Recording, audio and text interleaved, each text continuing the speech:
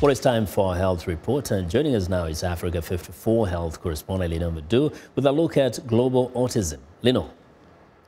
Well, April is World Autism Month. The U.S. Centers for Disease Control and Prevention says about 1% of the world's population has autism spectrum disorder, ASD. ASD is reported to occur in all racial, ethnic, and socioeconomic groups. About 1 in 68 children has been identified with autism spectrum disorder in the United States. More than 3.5 million Americans live with the disorder. There are no official statistics available on the prevalence of autism in Africa. However, medical experts say the condition is on the rise in Africa and seems to be on the increase in other parts of the world as well. A lot remains unknown about prevention and treatment of autism, but experts and advocates are stepping up their efforts to improve the lives of those living with autism.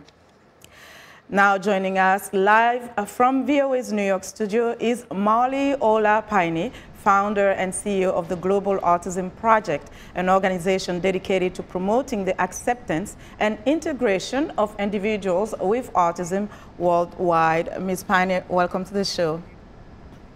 Hi, thank you so much for having me. Happy to be here. Great. Give us your take on the numbers that seem to be increasing when we look at the statistics 10, 20 years ago and now.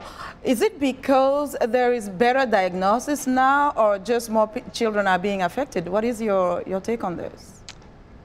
Yeah, there's a lot of debate about what that increase has to do with. For our organization, you know, we're really focused at the Global Autism Project on the kids with autism who are not yet identified even by their own community, and on increasing awareness in the community so that people who have children with autism are able to identify them. It's incredible because a lot of people are still not aware.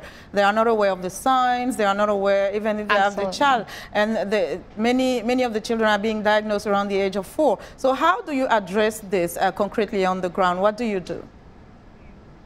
Yeah, what our organization, the Global Autism Project, does is we partner with local organizations on the ground on the continent of Africa who are already providing services to children with autism.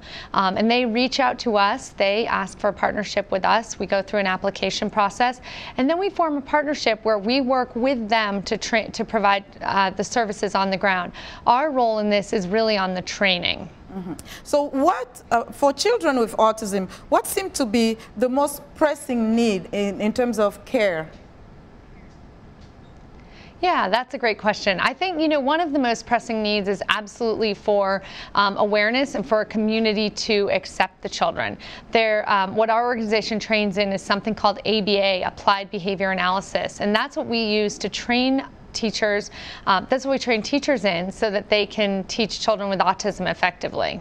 How much impact have you seen when you train the teacher to train the children? Is ABA making a big difference? Absolutely. I mean, I think, you know, one of the things that is the most exciting about the work that we do is to have a child in a community who is potentially, you know, somebody who no one was aware even existed, and they come into an autism center and they receive training and they're able to communicate their needs. I think that's really one of the biggest things, is having children being able to communicate their needs. So what role can community play to really help this global effort to address autism? Sure, I think there's a big role. One is, you know, around acceptance. We're calling this month, it's Autism Awareness Month at the Global Autism Project. We're calling it Autism Acceptance Month. I think acceptance of people with autism is very important. And I think when the community can learn to accept and appreciate people with autism, they can then get services to these children to help them succeed. And very quickly now, when they become adult, what do you see in terms of their needs, and how can it be really, what kind of help do they need? Yeah, that's an excellent question. You know, one of the biggest issues right now for people with autism and a rapidly aging population is employment, and a lack of employment and underemployment. And, you know, we employ adults with autism at the Global Autism Project. We encourage our partners around the world to try to employ people with autism as well.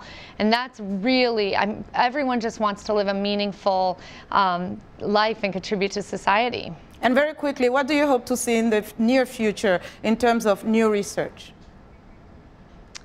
In terms of new research, I think research just about how we can help people integrate into society a bit more.